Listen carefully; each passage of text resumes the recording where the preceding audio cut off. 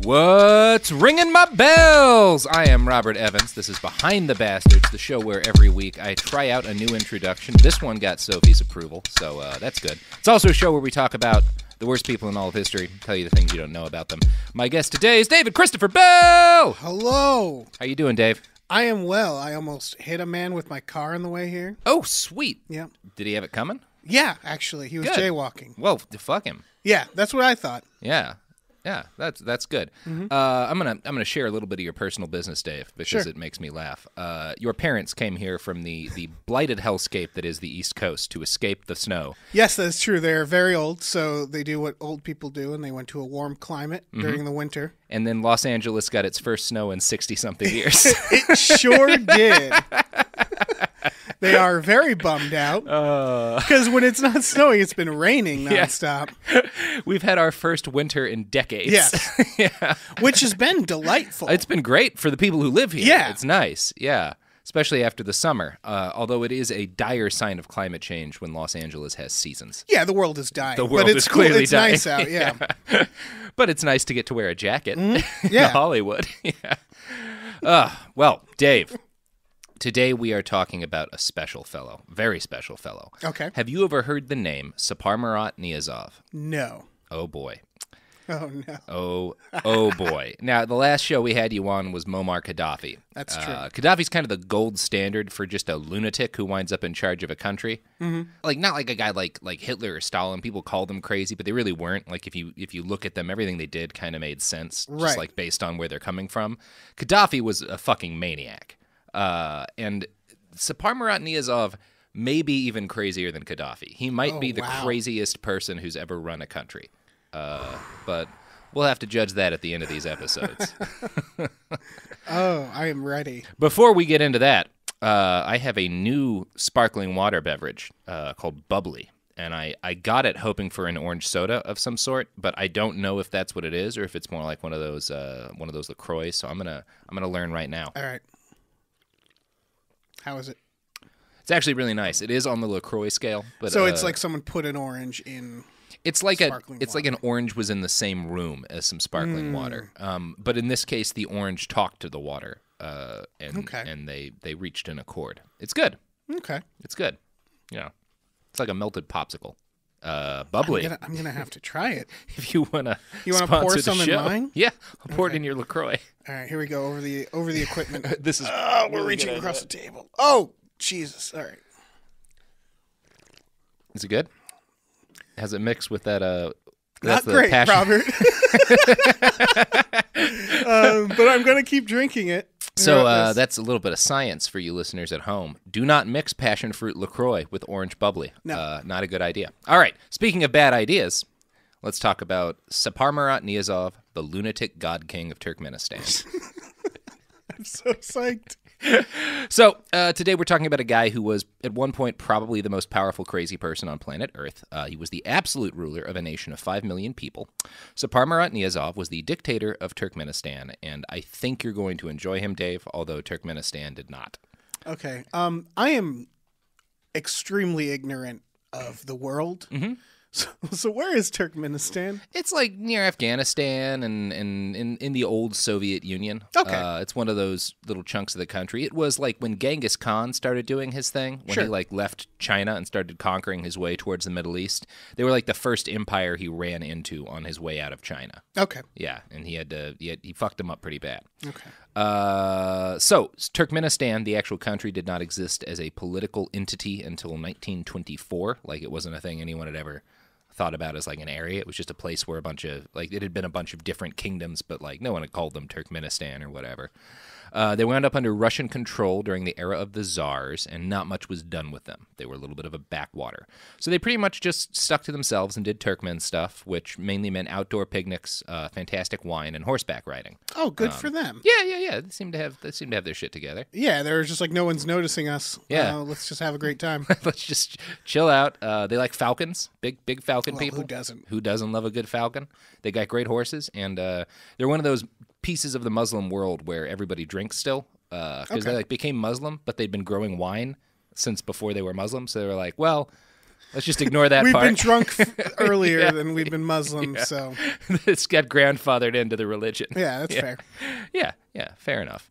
In 1924, the brand new Union of Soviet Socialist Republics decided this chunk of the world and its people needed an official designation and borders. The Turkmen SSR was considered to be the backwateriest backwater in the entire Soviet Union, save maybe some of those chunks of Russia that were too cold for anything but gulags. Mm-hmm. An American diplomat told New Yorker author Paul Theroux that, quote, it was the sleepiest, most remote, least favored of the USSR's republics. So they don't get much love. Yeah, but I mean, I want to live there. Yeah, if you're going to live in the Soviet Union, you want to live in the place that, like, Stalin doesn't think about ever. Yeah. Yeah. Oh, for sure. Yeah, and they were basically the Soviet Union's gas station. Okay. They have either the third or the fifth largest natural gas reserves in the world. And so the Soviet Union just kind of took all of their fuel and didn't really give them money for it. And that was kind of what happened for like 70 years or so. Right. So they were doing fine. Saparmurat Niyazov was born into this quiet region of the world in 1940. His father was Ataya Niyazov, a farmer, and his mother was Gurban Sultan Ege. They lived in the town of Gipchak, a small village 6 miles from the capital, Ashgabat. If you know much history, you're probably aware that 1940 was not a great time to be born in the Soviet Union. The Nazis invaded before Saparmurat was won, and in 1942, his father died in battle fighting the Wehrmacht. So... not the best start so far. No, bit of a bummer. Bit of a bummer. The Nazis really ruined it. Yeah, the Nazis really fucked things up for this kid. And like 20 million other people. Yeah. This prompted Saparmurat's mom to move them into the capital, where they all lived together until 1948, when a massive earthquake struck the city and killed 110,000 people, including Saparmurat's entire family. Okay, so he's just having none of the luck. None of the luck. Yeah. Really, really bad first 8 years of his life. Yeah. Yeah. Rough start. Yeah. Fair to say. So young Saparmurat grew up in a Soviet orphanage until the government found a family member he'd never met for him to go live with. In spite of the rough start, he did pretty well, winning a place in Leningrad Polytechnical Institute and graduating with a degree in power engineering in 1966. He got a job at a power plant near the capital, and it seemed like he was just going to be a normal Soviet dude. So far, so good. So far, so rough be it. Start, but he's getting his life on track. Working as an engineer. Mm-hmm. If I know anything about engineers, it's that they never turn into power-crazed maniacs. Right. Yeah, that's for sure something about engineers that we know. Saparmurat joined the Communist Party back in 1962, and his ambitions immediately extended beyond just working at a power plant. Throughout the late 1960s and the 1970s, he steadily rose the ranks in local politics, due largely to the fact that he was a member of the largest Turkmen tribe in the region, the Teki. Now, Saparmurat Niyazov was named the first secretary of the Communist Party of Turkmen by Mikhail Gorbachev in 1985. He was put in power because his predecessor, a guy named Gapasov, had been incredibly corrupt and stealing huge amounts of money from, the Republic. So right. That's his predecessor. Now, the good thing about Gapasov is that he'd almost completed construction of the world's longest aqueduct during his term. So it was like a couple of weeks away from being finished when he got shit-canned, and then Niyazov comes to power, and he immediately takes credit for building the aqueduct. Nice. Good move. Good move. Solid. Yeah. So Gorbachev promised that Niyazov's promotion meant the dawning of a new age of corruption-free governance in Turkmenistan. This would prove to be about as wrong as a statement can be. That feels like how a lot of monsters start. Yeah. Of like the guy before them was terrible and corrupt, and they come up and they're like, no more corruption. No more corruption. Yeah. Yeah. That's a good pitch. That's basically how this starts. Yeah. Yeah. And he probably would have gotten busted by Gorbachev eventually because he was really corrupt too. Mm-hmm. But about 5 years after he comes to power, the USSR starts to fall apart. And so when the Soviet Union collapses, he's the guy in charge of Turkmenistan. So in 1990, the Turkmen parliament declares its independence during a couple of different votes. And on October 26th, 1990, the state of Turkmenistan was officially born. It held its first presidential election immediately afterwards. Niyazov was the only candidate, and he received 98.3% of the vote.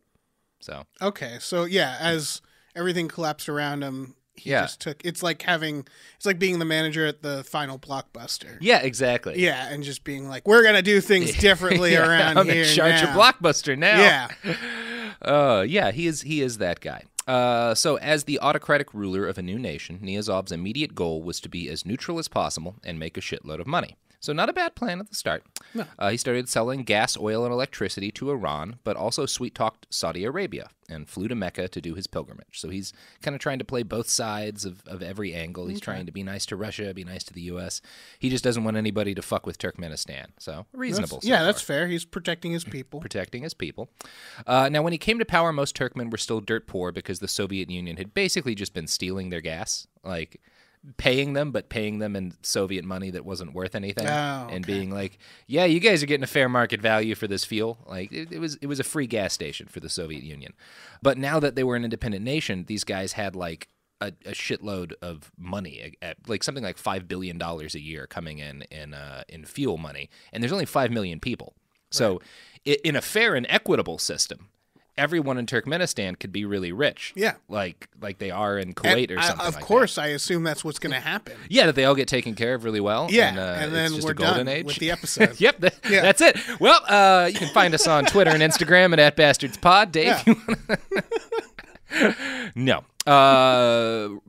So that was what a lot of people hoped for, that like the economy would be reformed and they'd all get some of this sweet, sweet gas money. Mm-hmm. But Niyazov was worried about what might happen if he reformed the economy too much. He thought it might be too much change for people in too short a period of time. Right, you got to protect the people from progress, from money, and change, and money. You don't want those people to have. Who knows what they'll spend it on? Exactly. Yeah. Houses, food. Oof. Yeah, you don't want to risk that. So he promised that he would eventually add in some free market stuff, but in the short term, he decided that he really needed absolute power to get stuff started on a good foot. You know? Sure. Yeah. Makes sense. It's understandable. I just need a little absolute power. Just a couple of years of absolute power. Yeah. Oh, I swear, I will. I'll give it up. Yeah. Like all the times people have given up absolute power in the past. So he got his wish when Turkmenistan's new constitution was drafted in 1992. It declared that power is held by the president, who is elected by the people, which seems reasonable until you realize that once elected, the president's power was essentially infinite. And that included the power to determine how elections were held in the future. Oh. Yeah. Perfect. Yeah. Now, under the Constitution, citizens did have the right to form political parties. As long as they could get 1,000 other people together, that was like the minimum threshold, you could make a political party. Okay. So several citizens did this. They created political parties. They kept in line, scrupulously followed the law. They avoided any calls for violence. They filled out all the required forms of petitions, and their parties were immediately banned. Since the state controlled all media, no political parties were allowed any airtime. So yeah, that's how Niyazov sort of starts off. Okay. Tagan Jumakov, a journalist working for a state paper that was essentially owned by Niyazov, explained, quote, "At this time, there is no need for a multi-party system. Many problems have to be solved, social problems, and we must raise living standards. When our living standards are high and we are economically independent, then we can have a multi-party system. But if this happens now, there will be anarchy." Feels like there's a lot of putting it off. It's a lot of like, no, it's great. We'll do that at some point, but right now, we really can't. Yeah. I'll clean up my room after I finish stealing all this natural gas money. Yeah. I'll clean up my room, but first I got to do this cocaine. Yeah. And that'll help me clean up. I can't make my bed with all this cocaine on the table. Exactly. What if I knock the cocaine off the table? Exactly. Yes. Yeah. That logic isn't exactly how Niyazov justifies what he does. Yeah. So at a People's Council in December 1992, Niyazov estimated it would take 10 years for Turkmenistan to achieve the prosperity it needed for people to be allowed to vote. After the Constitution was ratified, Niyazov ran for president again, winning 99.5%. Oh. Yeah, he's very popular. Very popular. Good for him. Also the only candidate. Yeah. He was the only Central Asian head of state to continue to govern after the USSR's fall. So of the guys who are in charge when like the Soviet Union falls apart, he's the only one who manages to hang on to power. Okay. Now, Turkmenistan had never been a country before, not in the modern sense of the world, and Niyazov knew he had to do something to bind all of his people together. So he held conferences using sketchy history to claim that all Turkmen were part of the same ethnic group, the Turan, which was essentially just an ancient Persian word for the region. He also announced, to great fanfare, that his name was now Turkmenbashi, which means first among Turkmens. He created an ethnic group? Yeah, kind of. Okay. He just said, we're all this thing. That's bold. Yeah. He didn't want the tribalism to get in the way, so he said, we're all part of the same thing now. All right. Yeah, you got to invent stuff if you're going to create a country. His full title was Serdar Turkmenbashi, Great Leader of All Turkmen. Now, as natural gas money started to flow into the country, Turkmenistan found itself with money for the first time in ever, really. Turkmenbashi, a man who had promised his people prosperity, knew what he had to spend his windfall on. What do you think it was? Oh God, I don't know. What do you think he spent the billions of dollars that is the first money his country's ever gotten on? I mean, this could go in so many ways. It could be like war, but I feel like it's like a clown party or something. Like that's not super far off. I've listened to enough of this show to not make too many predictions. He spent it all on statues. Hey! Oh, of course. Of course. Of course. Why didn't I think statues. of that? Oh, man. I think there's something in our DNA where we want to, it's just a natural thing we want to do is make statues. Like if you gave me $1 million, I'd be like, okay, well the statue, and then I'll get a nice apartment. I guess a second RoboCop statue in Detroit would make sense. Yeah. Let's do that first, and then another Rocky statue in Philadelphia. Oh yeah, all slightly bigger, all slightly larger. She like drive the statue by homeless people in the street and like, yeah, it was expensive. Check out but guys, the statue, it's guys. gonna be worth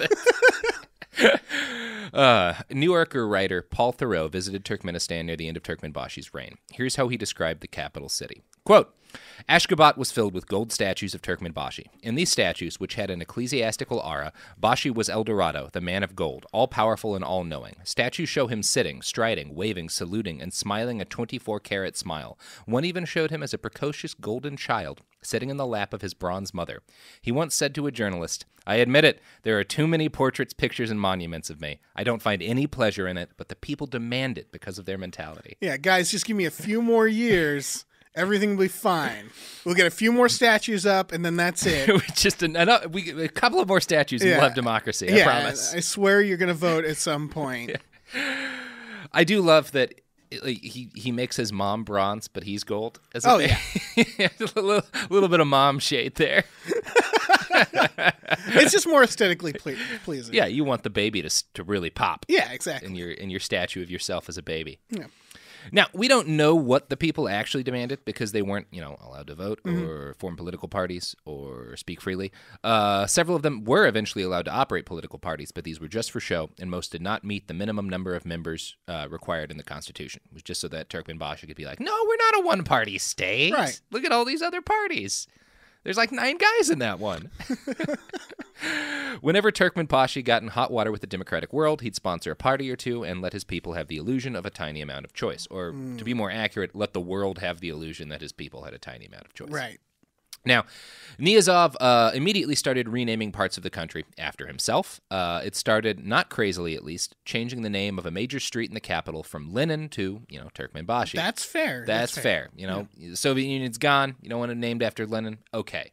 We name streets after presidents all the time. Yeah. He renamed a collective farm in the Lenin Canal with his own name also. When people compared what he was doing to Stalin's personality cult, he said, quote, Stalin achieved his personality cult through repressive measures, whereas I achieved my popularity without conflicts. So, overall, I'm thinking about his childhood and stuff.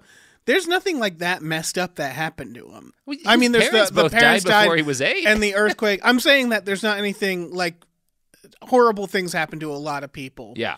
This feels like a story of like, this is just like you give someone too much power. It feels like this could be anybody. It's just like, let's give them a lot of power, and then next thing you know, they're a golden baby statue. That's possible. We'll see how you feel at the end of this. Okay. I feel like he might have... I mean, yeah. So far, I'm not saying what he did is understandable so far. It's just that I find it remarkable that his childhood isn't that over the top. Well, we just don't know that much about like what happened in the orphanage or whatever. Oh, like that's true. Fucking Soviet orphanage in the late 40s. That probably wasn't the best place. That could probably mess you up. Probably some bad stuff happening. Yeah. But I really don't know because there's just not like Turkmenistan is still a very closed society, so there's not a whole lot of information on. I can't imagine this guy keeping good records. Of what's going on. Not a big fan of that. Now, Turkmenistan launched its own currency, the manat, in the early 1990s. Its great wealth meant that the money launched at parity with the U.S. dollar. So at the start, the Turkmenistan manat is worth $1, which is great. You know, new country. The dollar's a pretty good thing to be worth in the early 1990s. Yeah. Niyazov's face was, of course, prominently printed on each and every bill. Sure. Now, it's not true that his popularity was without conflict. Dissidents were punished brutally. Although he was pretty popular at first because the Turkmen had been treated like shit by the Soviet Union, and now that they were independent, there was enough money for both ridiculous statues and social programs. So Turkmenbashi tripled the salaries of public employees. He heavily subsidized food, and he offered free gas, electricity, and water to all citizens. Hey. He also spent $130 million turning his presidential 767 into an airborne palace. Oh. Yeah, so... A little bit for you, a little bit for me. A little bit for you, lot for me. Yeah, yeah. Just golden statues for me. Right. Gasoline's basically free. So, you know. I mean, as a citizen at this point... It's not the worst case scenario. It's not the worst It's not the worst case scenario. Yeah. It's just like, okay, well, there's a bunch of just terrible statues of this guy. Really bad statues. But all you over know the what? place. I'm not paying for gas. I'm not paying for gas. So who am I to complain? We will see where this story goes. But speaking of not complaining, you know what makes me not complain? I want to say ads? Yes, ads for the odd product, a couple of services. Oh, okay. Maybe even an ad for bubbly sparkling water, the only sparkling water that tastes terrible when mixed with LaCroix. Is that going to get us any money, Sophie? All right. Ads!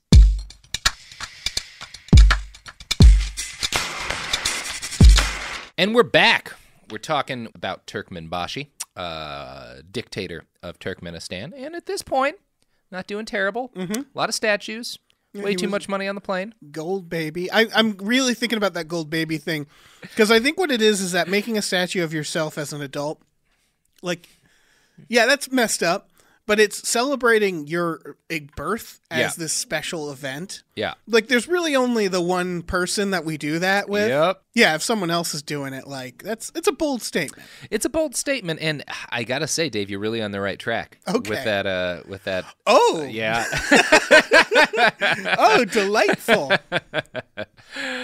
So, at this point, Niyazov does not seem like the worst-case scenario for a dictator. Mm-hmm. The Turkmen people were at least getting something while he robbed the country blind. But Niyazov's corruption quickly took its toll on the national economy. After bribing former U.S. Secretary of State Alexander Haig to lobby on Turkmenistan's behalf, he almost succeeded in getting the Clinton administration to open the country up to American investment. The deal got derailed because Niyazov demanded 33% of all invested money go to him personally. Oh. Oh, I can see them whipping that out on the negotiation table, and they're like, what? But I get a third of everything. Yeah. No, you don't. No. Now, this turned out to be a bad idea because most of Turkmenistan's regional trading partners, the former Soviet states, suffered economic collapses after their first few years of capitalism. They stopped being able to buy Turkmenistan's fuel, production fell by 2/3, and all that sweet plane and statue money stopped coming in. Niyazov responded to this with an effort to boost the country's internal economy. He did this by modernizing the capital, Ashgabat.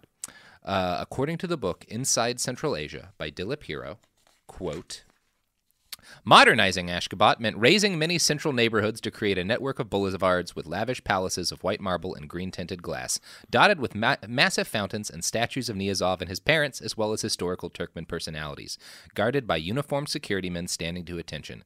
The city would become the site of the largest fountain in the world, a multi-storied shopping mall with water gushing out of the roof and pouring down in a ring of waterfalls. Its main avenue would end up with 22 five-star hotels, where foreign guests would be accommodated only in the rooms that were bugged.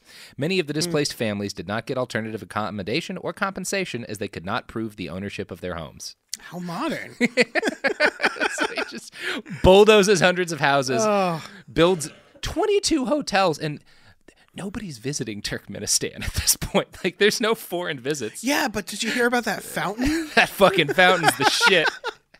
That's when I think the future. I think, how can we make water fall in neat ways? That is what the future is. Oh, yeah. And how can we fill a city with enough gold fountains that we need to have permanent security guards stationed to stop people from stealing the gold because we bulldozed their houses and they're all poor?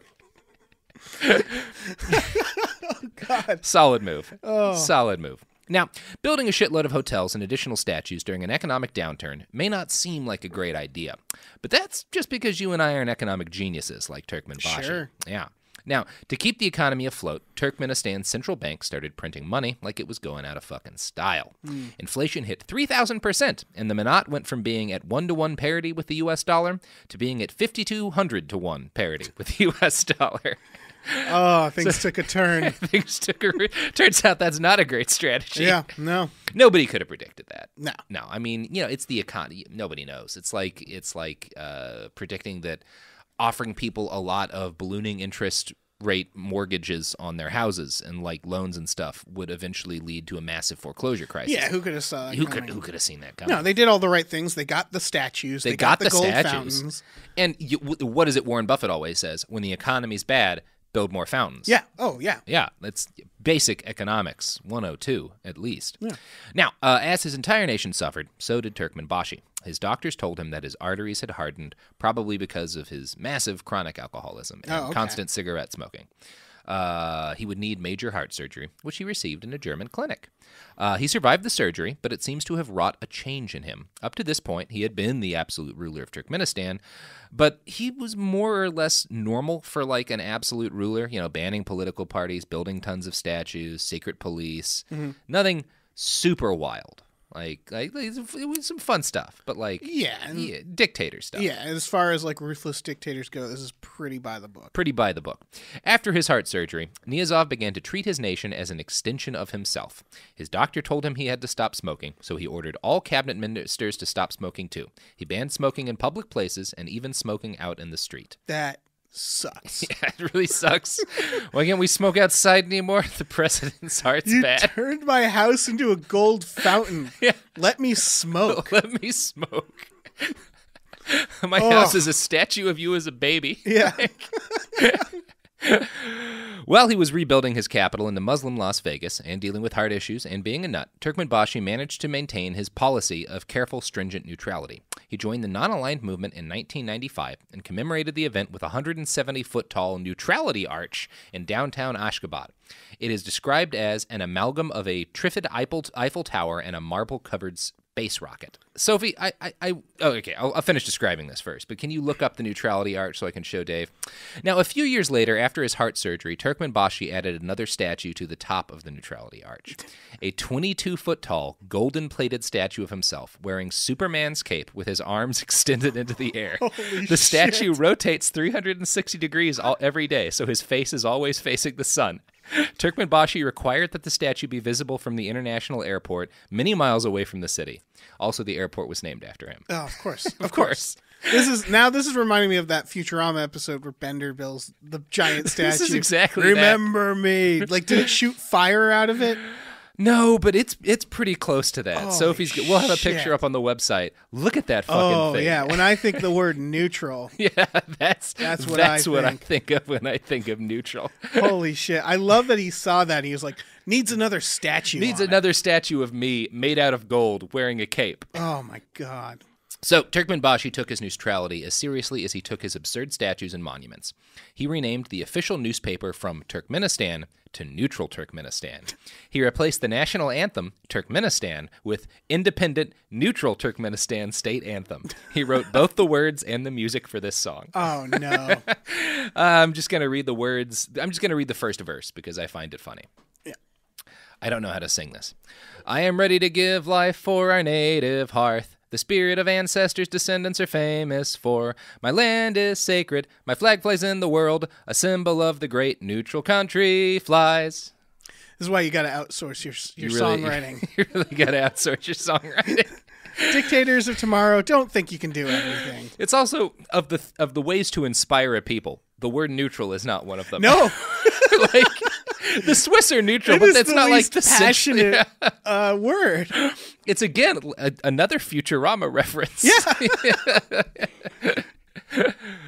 Oh. In 1998, post-surgery Turkmenbashi succeeded in getting a second chance to dance with Uncle Sam.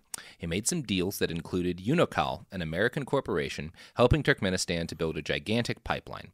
The fact that an American company won the contract looked very good to the White House. There was talk of okaying more investment in Turkmenistan. But in January of that year, those pesky State Department bastards released their yearly report on human rights.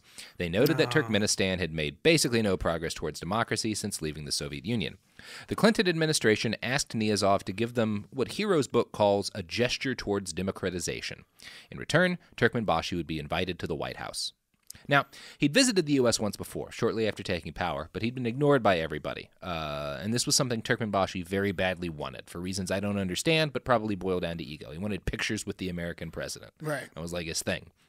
So that February, Niyazov got up in front of Turkmenistan's high officials and promised to amend the constitution, giving more power to parliament and less to himself. True to his word, Bill Clinton invited him to the White House. Turkmenbashi immediately reneged on his promises now that he had the invitation and said that any constitutional amendments would have to wait until the parliamentary elections in December of 1999. What a shocker. What a shocker. You can't just be like, look, you have to say you'll do this, and then you can take pictures with me. Like, you have to make sure they actually follow through, right? I mean, if we cared about democracy. That's a good point. Then yes, that's how I don't know if we things. cared. We're like, look, you have to at least pretend, Yeah. like, just so we can all look good. Yeah. For at least a moment. For at least a second. Yeah. Let us pretend that we care about freedom around Right. the world. Which, he did. He gave Americans the ability to feel like the good guys for one last time before 9/11. That's true. That's true. So thank you, Turkmenbashi. So, Niyazov spent a fun week in the United States, hanging out with Bill Clinton and Al Gore and talking about democracy and all the democracy that he was totally going to bring to his people. Mm-hmm. There were, of course, questions from the press and outrage from people who didn't like dictators. I'm going to quote from the book Inside Central Asia here. Quote, in his press briefing, the White House spokesman explained that, just as in the case of China, the U.S. national economic interest outweighed the administration's concern over Niyazov's dismal record on post-Soviet reform. When questioned on the issues of civil liberties and multi-party democracy at such forums as the Council on Foreign Relations in New York, Niyazov repeated the argument that political liberalization would follow only after independence and stability had been consolidated. His statement that no one had been arrested in Turkmenistan for political reasons flew in the face of the recent State Department report on Turkmenistan. The opposition was repressed, with leading dissidents either imprisoned or committed to psychiatric hospitals. The reality is that roughly 20,000 people had been imprisoned. Right. So, it's frustratingly hard to find many stories of the victims of Turkmenbashi's regime because, again, it's still a pretty closed society. The imprisoned were generally tracked by secret police after being freed to keep them from talking. I did find one Telegraph article that interviewed a former enemy of the state. Here's what he said about his time in a Turkmenistan prison. Quote, I had read about the beatings and electric shock therapy which I experienced in prison, but it was the unexpected techniques that really damaged me. I was fitted with a gas mask and the air vent was closed. They played tapes of my relatives being beaten after they were arrested. Their suffering was mine. It was terrible. Wow. Yeah, he did not mass execute people. He did have some people killed, but he didn't do mass executions. His thing seems to be if you stepped out of line, he'd arrest your whole family and beat the shit out of them. Yeah, that is... And then tape them and that is beaten a up. creative way to be a fucking villain. Yeah. Yeah. Jesus. Yeah, it is one of those dictator strategies that I hadn't run into yet, which is like obviously people's families being threatened. Oh, yeah. But like that specific way. It's like, okay, well, at least you're an innovator. Oof. Yeah. He also tortured shitloads of people, although he did, avoid the mass murder that like a guy like Bashar al-Assad is famous for. Turkmenbashi was smart enough to avoid doing anything too obviously horrible, like, bombing, a dissident chunk of the city or whatever. And so he never really provoked mass outrage from the United States or any of its allies. Since he only tortured and imprisoned people, our government was happy to take his money, or to be more accurate, let major U.S. corporations take his money. Right, he's staying under the radar here. Staying right under the radar. Yeah. There. Smart guy. 1999's elections came. 98.9% of the country showed up to choose between 104 candidates for 50 seats in the parliament. So he kept his promise. People got to vote. Oh, wow. Yeah, they got to vote for parliament. Now, all of the candidates were members of the same party, which he headed, but... It's something, but it's you got to press a button or like write a name. You got to, yeah, absolutely pull that crank. You got vote to write a name. It's democracy. It's rolling. You had twice as many choices as there were seats. Yeah, and even though they were all from it's something. The Organization for Security and Cooperation in Europe did not send out election observers, which they normally do in situations like this, because the elections were seen as too much of a sham to be worth observing. After the election, the delegates who had been voted in unanimously declared that Niyazov was president for life. Oh, wow. Yeah, democracy. So lucky for him. He really nailed it. Yeah. They must really like him there. He must be very popular. Yeah. Now, President for Life Niyazov introduced a new set of civil rights for his citizens. So this seeming like he's making his promise. Yeah, I mean, he didn't choose to be president. No, the people demanded exactly that he be president for life. He's going to help them out, and he gave them new civil rights. Yeah. He did not, however, have a great grasp on what civil rights are. What a surprise! So his first new civil right was to cancel all internet licenses except the state-owned telecom company. Continuing to prove that he really didn't have a good handle on the concept of civil rights, Niyazov next banned ballet and opera, calling them alien to Turkmen culture. Somewhere there's like a smoking ballet dancer. Just like, I can't have a cigarette, I can't do ballet. Just staring at that golden baby. Yeah. God damn it. He ordered the country's few movie theaters shut down, but he did replace the movie theaters with a single enormous puppet theater in the capital. What is wrong with him? He likes puppets. Don't you like puppets? What happened at that orphanage? That's the real question with this guy. Did he befriend a puppet? Like a roll of cellulose fell out of a movie theater and crushed his favorite puppeteer. Yeah, this is starting to feel like he's trolling his country on purpose. Like, I'm going to get rid of the movie theaters and give them puppet shows. Give them puppet shows. Oh, Christ.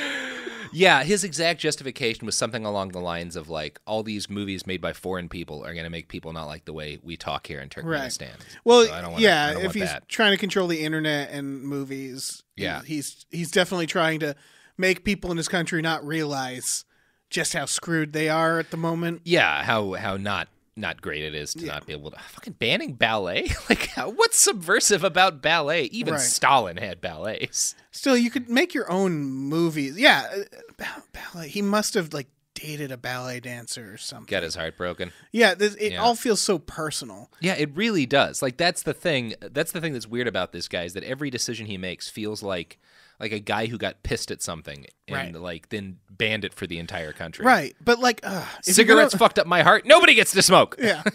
As someone who loves movies, I'm real peeved about the movie thing. Because if you're going to ban movies, and then make better movies or something, don't replace it with puppets, because your people are going to see that and be like, I know there's something better than this out there.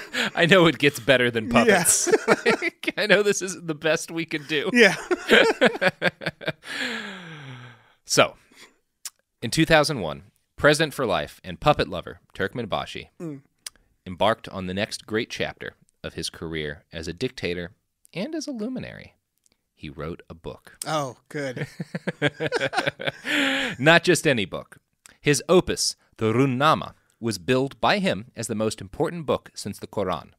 Part history text, part guide to life, part religious book, and all crazy, the Ruhnama was the pinnacle of everything insane dictator literature can be. Here's how Turkmenbashi described the book in his own introduction.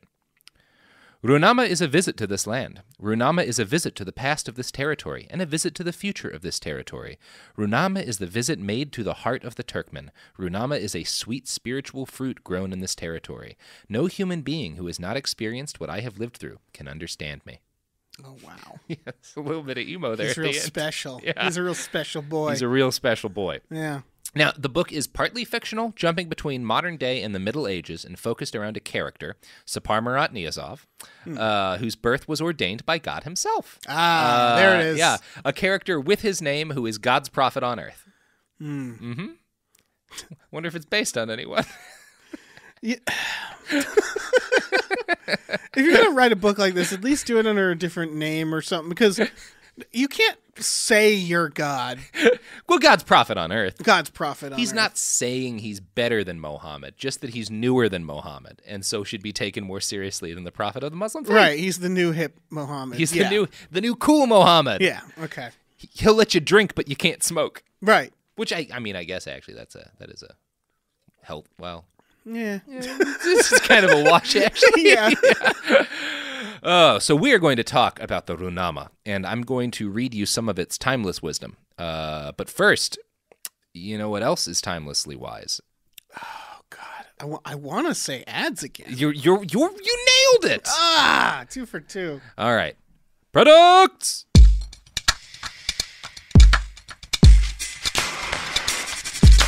We're back. All right. So, we're talking about the Ruhnama. a book in which Saparmurat Niyazov writes about himself as God's prophet. He goes on a quest to discover the history of the Turkmens, and during that quest, he learns that he is God's son, essentially. Good for him. Good for him. Yeah. He was a child ordained by God, and probably his mom was impregnated by divine will. In other words, Saparmurat Niyazov wrote an explicitly Turkmen-themed Bible with himself as Jesus, and mixed it with a self-help book in like one of those history books Bill O'Reilly writes. Like that's kind of the Runama in a nutshell. It's all these red flags just smushed together. It's a lot. Yeah. Now, I'm going to level with you all. I did not have time this week to read the entirety of the Runama.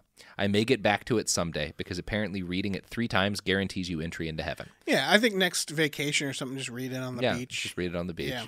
I did learn, reading Paul Theroux's New Yorker article, that apparently you are guaranteed a trip to heaven if you read it 3 times. So, people out there, if you're sinning, if you're doing anything terrible, maybe read the Runama 3 times in a row. I also feel like more books should use that for marketing. Yeah. Because it's like, well, I mean, they're probably wrong, but what if they're right? What if they're right? Well. It's just 3 times. Yeah, you buy the book book once. Yeah. And then you just got to read it 3 times. Yeah, you got to read it 3 times. Does it count if you do like the thing where like Kindle, like where it reads the book for you? And you can do it on like double speed. I don't know if that would trick God, Dave. Yeah. Let me read to you where Paul Theroux learned that this was apparently what Saparmurat was saying. Okay. He apparently was told this by a cab driver during a visit to Turkmenistan. So I'm going to quote from that conversation. "He was on TV last night," my driver said. "Well, he's on almost every night." Turkmen almost never said Turkmenbashi's name aloud. He said, "If you read my book 3 times, you will go to heaven." How does he know this? He said, "I asked Allah to arrange it." So, yeah. So he told Allah to do this. So he told God that if you read his book 3 times, anyone he told it's God. It's like a promo code. Yeah, exactly. Yeah. He's doing what like podcasters do. Look, God, can we work something out here? Yeah, this is the heavenly equivalent of offering a discount code on a mattress. Wow. Good for him, working with God. Yeah, working with God. Now, Paul Theroux, being a better journalist than me, read the entirety of the Runama. He described it as a confused mixture of memoir, Turkmen lore, potted history, dietary suggestions, Soviet bashing, boasting, wild promises, and Turkmenbashi's poems. He seemed to regard it as both a sort of Quran and as a how-to guide for the Turkmen people, a jingoistic pep talk. In fact, it is little more than a sopophoric chloroform imprint, as Mark Twain described the Book of Mormon. I read it once. Turkmenbashi would have to promise more than heaven for me to read it 2 more times. Yeah, I think if you're not a dictator, we call this a manifesto. Yeah, right? yeah. Yeah, this is just the ravings of a madman. And I do feel like in another society, Turkmenbashi is a guy who mails people bombs and forces the New York Times to print his manifesto. Yeah. And it's those little things that's like hidden in there, like recipes. Yeah, recipes, poems. And it's like, oh, you just want to be listened to. Yeah, you were just dictating this to somebody and stopped at some point. It's a string of consciousness. Now, I did skin the Runama in search of some of the apparently ageless wisdom that Turkmenbashi blessed the world with in his book. I can tell it's definitely the book of an old man who is worried about dying because he writes about time a lot. But the way he writes about time makes no sense at all to me. Quote, "The devil keeps a close eye over your time and faith, both of which are your precious belongings. Time is your life in this world, and faith is your life in the other world. Wasting time means losing one's life or oneself. Teach your child how to save his time and life. All that you can save of time will belong to you. Time is a mace. Hit or be hit." Huh. I don't understand that. So you can hit time? What does that mean? Like, I get saving time. It's valuable to have more time, obviously. Right. What does time as a mace mean? How do you hit someone with time? I'm trying. I mean, I want to know how. I want to know how. How do you get hit with time? Like jail? Yeah, I feel like maybe like Marty McFly had this experience. Marty McFly might be the only person who's taken Turkmenbashi's advice. Yeah, get hit by the DeLorean from Back to the Future. He did get hit by the DeLorean. Yeah. Mm-hmm. All right. Well, we're finding some logic in this. Yeah, I'm gonna be thinking about this one for a while. You know, he did come to power in the mid '80s, so it's possible he was a big Back to the Future fan. Yeah, DeLorean it's metallic. It's that can make sense. Turkmenbashi also had a lot to say on the subject of laziness. He was not for it. Quote, laziness means being profligate and leaving oneself to be blown about by the winds of fate. Be hardworking, and you will generate returns in cash. Be lazy, and you will get into debt. The comfort that laziness provides is like the taste of a sour cucumber. Out of mercy for yourself, work. Joblessness, lack of wisdom, and laziness will damage you more than your enemies ever could. Time is a wild predator, but if you train it, you may use it to your benefit. Do not be subject to time. Let it be your subject. Live so that you regret nothing when you die. Living does not only mean passing time, it means reaching eternity after passing through time. I don't think you should train time by hitting it, though. Yeah, that seems like time's going to grow up like abused and problematic. Yeah, I don't want time to turn on me. You do not want time to turn on you. Yeah. Although that is the one thing time does to everybody. Yeah. Yeah. Also, bold decision speaking out against laziness.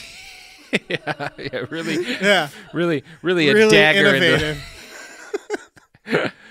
Now, the Runama also includes handy advice on how to obtain world peace. Quote, if everybody likes their own nation, then the nations will like each other. It feels like... I think that's not how that works. I think that's the opposite of how that works. Yeah, I think historically, when a nation really likes itself, it becomes a problem. Yeah. That's the first step to other nations ceasing to exist. Yes. Is one nation really liking itself. Likes itself so much that it's like, guys, you got to try this nation. Yeah. You got to try being Germany. It's pretty sweet here in Germany. Yeah. Oh, you don't want some? No, come here.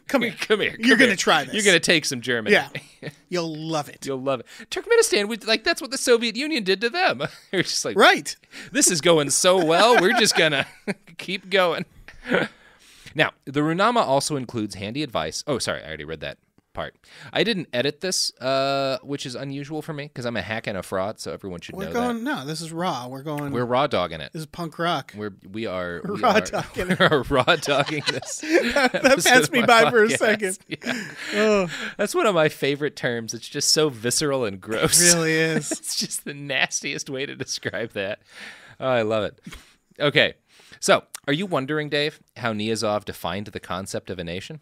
Oh, yes. Yeah, well, nation is the transformation of human groups in the context of certain spiritual foundations. A nation is shaped materially according to these spiritual foundations. You get what he's... You need statues. You need statues. Is that where he's going? Yeah. You got to have... Yeah. Like, you're not a nation unless you have, 10 or more statues. Yeah, I mean, way more than 10 statues. Right. That's the minimum. Is that the minimum? Yeah. So, in the Runama, Turkmenbashi credits the Turkmen people with many great historical innovations, including the invention of robots, the invention of white wheat, and the invention of the wheel. What? Yeah.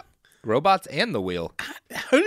How did robots get into that? I do not know, Dave. Yeah. I could see, anybody can kind of claim the wheel. Yeah. Because it's like, who's going to prove them wrong? Who's going to prove you wrong? Yeah. Might have been Turkmen. I don't know. Yeah, for all we know. But robots, I feel like we have that written down where that came from. We're pretty clear on robots. Yeah. So, I cannot say that my limited reading of the Runama has led me to any staggering revelations about my place in the universe. But Niyazov was adamant that his people needed to read this book. He required anyone entering a mosque or a church to kiss a copy of the Runama before going into worship. Excellent. Yeah. In a different New Yorker article by Macy Halford, I found one possible explanation of Niyazov's motivation in writing the Runama. The person who provided it is just described as a scholar, I think because they're a person from Turkmenistan who doesn't want to have their family tortured. Fair enough. Yeah. Quote, Niyazov was somewhat illiterate. He couldn't read or write Turkmen or Russian properly. People who have disabilities, for example illiteracy, want to be seen as geniuses. That's probably what got him started. I don't know about that logic either. Yeah. But it's funny that he can't read. I mean, it's definitely most dictators are compensating for things, right? Yeah, that part seems accurate. Probably starts with a profound lack of confidence where it's like, just you're fine, man. You're fine. You don't have to build this many statues and starve your people or bulldoze their houses or whatever. Yeah. It's all right. You're fine. You're fine. Yeah. You're doing great, buddy. We were all impressed when you were an engineer. You didn't need to do the rest of this. That would have been a great career. It would have been a great career. He would have done so much good things as an engineer. Keeping the lights on, not building golden baby statues. You think that's where it started? As an engineer, he was like, what I really want to engineer is statues. Yeah. That's, closer than, is comfortable. So once it was published, once the Runama was published, Turkmenbashi did everything in his power to make it a central part of Turkmenistan life. According to the book Inside Central Asia, Niyazov erected a commemorative complex in his home village of Gipjak, conceived as a symbol of the rebirth of the Turkmen nation, which included a mosque whose walls carry quotations from the Quran as well as the Runama. Yeah, that's bold. The Turkmen government ordered a prominent display of the Runama not only in bookshops and official buildings, but also in mosques and churches, sharing its place with the Quran or the Bible. A colossal pink statue of the Runama in Ashgabat was too conspicuous to be missed. Another decree extended the book's presence to libraries and schools and made it a part of the curriculum. To be able to recite passages of the book became a badge of honor. Next, civil servants, teachers, and doctors were required to pass a test on its teachings. Then, this requirement also became part of the driving test. The Runama was lauded in songs, and the state-run media regularly broadcast or printed excerpts from it. Criticizing the book, even in private, was tantamount to criticizing Niyazov, an offense punishable with a 5-year jail sentence. Niyazov redesigned the educational system, reducing the compulsory schooling from 2 years to 1, and higher education by 3 years down to a mere 2. Inexplicably, he reduced the college and university enrollments to 10% of the then current figure. He banned the teaching of foreign languages and decreed that the exceptional history and culture of Turkmen must be stressed with his Runama to act as the lodestar. Ugh. The worst part is this book sounds terrible. It's a terrible book, then he bans other languages and reduces school by a half so that nobody has any education. Right. So that presumably they'll find his book more compelling. Exactly. We can't have these people reading other books. No, yeah, it's like if Neil Breen or Tommy Wiseau opened a theater and had Citizen Kane posters next to the room. Yeah. And it was just walled with that and started a film school where they're like, look, we're just going to focus on the room. On the classics. Yeah. But gradually they phase out Citizen Kane for just the exactly. Yeah. He's trying to create. He's basically lowering the bar as much as he can to make his book the best thing around. Yeah, that's exactly what's happening. That's infuriating. Yeah. Now, you may have noted from that passage I read a little note about a statue of the Runama that was put up in the Capitol. Oh. I have a video of that statue, Dave. Oh! And it'll be up on our site, behindthebastards.com, but I've got to show it to you, and I'd like you to describe it to our listeners, because most of them are probably jogging or driving or pooping at the moment and can't look at the video. They're pooping. I hope they're pooping, too. Okay, I'm not sure what I'm seeing right now. There's very cool music. Very cool music. I'm seeing a lot of colors. I feel like it should be high. Oh, wow. It's a book. It's a very colorful book. Is this a statue? This is a statue. It's opening. Oh my God! It is a giant book opening. Opens every night in Ashgabat. It opens every night? Mm-hmm. This is like a Disney attraction. In this this should be like the story of Snow White opening. It is the new Quran, Niyazov's spiritual guide for the people. It's it's like a moving.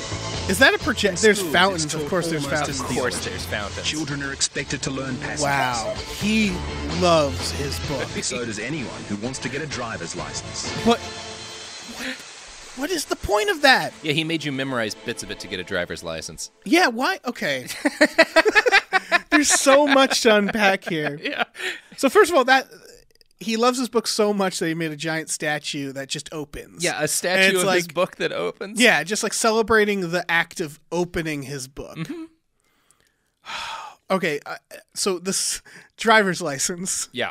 What in the book helps with driving? Well, you got to know how to use time as a mace, Dave. Otherwise, you're going to get hit. So back to the DeLorean. Back to the DeLorean. Yeah, okay.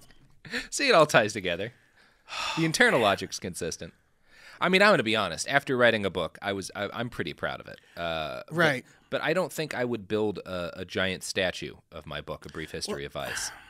I would build a statue of your book, but see, if you build it, it's fine. It is fine. Yeah, exactly. Yeah. And I should note that reading my book will not help you pass a driver's test. You never know. You never know. Don't sell yourself short. Don't presume what people will take away from your book. I learned how to merge from you. But this is a running theme with Gaddafi with that astronaut thing. Yeah, with the death of the astronaut, the greatest short story of all time. Dictators are brutal and do all these things, and then they're like, but you got to read my stuff. You got to read my book. It's just like, why don't we start with that? Like, let's all read your book first, and we'll praise you, and then you don't have to hurt everybody. It's you know what it is? Like when someone has a post go viral on Twitter unexpectedly, and they link their SoundCloud or something. Yeah. It's that, but if you're in charge of a country. Right, yeah. Oh, God, I'm in charge. Everybody look at this. Yeah. Oh, so many follows. Yeah. Didn't expect this, guys. Didn't expect this, guys. Here's my PayPal. Yeah.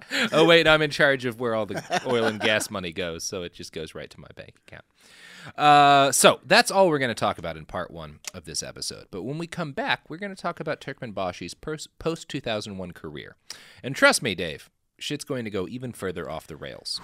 Turns out all the craziness we've talked about so far was just a dress rehearsal. Ooh. Yeah. So, you got any pluggables you want to plug before we head out? I guess so. I have a podcast network that I run with Tom Ryman called Gamefully Unemployed. You can check us out at patreon.com/gamefullyunemployed. We have a new show called Fox Mulder is a Maniac. It's exclusive. Great. Yeah, it's our Behind the Bastards, but just for Fox Mulder. Just for Fox Mulder. Yeah, so check it out. Yeah, donate to Gamefully Unemployed. Fantastic podcasts. Tom and Dave are two of the funniest guys I know. Thank you. Please give them your dollars. Give them your cents. Mm-hmm. Mail them your really anything. Yeah, shirts, pants. Yeah. Oh God. Yeah. The Pop-Tarts. Severed heads of horses. Mm-hmm. All of those things are appreciated. And look up this podcast on BehindTheBastards.com. On the internet. Do it. And you find the sources for this. You can find us on Twitter and Instagram and @BastardsPod. You have wonderful T-shirts too. We do. We have brand new Do Crimes Save Lives Raoul Wallenberg shirts. If you're a fan of our episode on Raoul Wallenberg, you can get those from TeePublic Behind the Bastards shop. So help us help ourselves to the money that we get from T-shirt sales. Also mail them horse heads. Also mail us horse heads. Yeah. Any kind of head, really. Yeah. No more Komodo dragon heads. We have gotten too many of those. Full Komodo dragons are still welcome. Very appreciated, actually. I'm Robert Evans. This has been Behind the Bastards. I love 40% of you.